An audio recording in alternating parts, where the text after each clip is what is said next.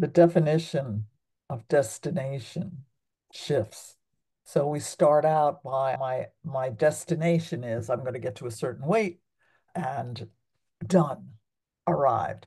And my concept through going through this with community of like-minded people has shifted to my destination is the continuation of learning and growing in a way that gives me so much as opposed Frankly, what is life if we think we're done at some point? to, right now I'm done.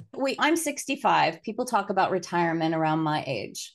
They talk about things like that. What does retirement look like to you? That's the kind of question that I hear. And for me, there's a fear among some that if I retire, I'll sit in my chair and never get off the couch and I will not be living anymore. And that's a possibility.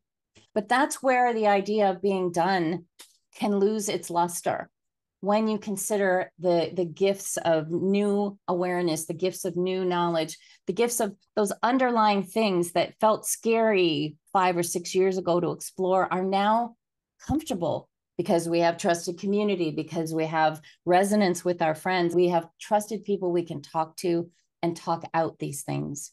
Where before we were stuck, they were stuck in a time capsule inside of our gut.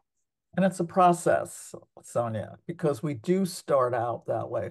We're often in, I am so tired of this, but I've done this for so long and I'm so tired of it. I don't think that's uncommon. I think our resistances and it just looks impossible to pass through those stages.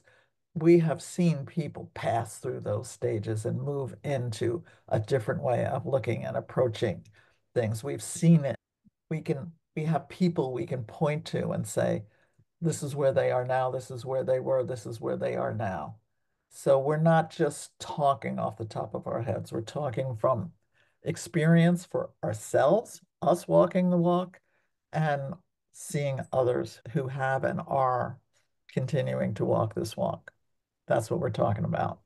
It's a true gift to be able to explore all the things and release the fear or recognize it as fear and allow that fear to sit in the passenger seat and accompany us with curiosity and faith and hope. And purpose, It's beautiful. life-giving.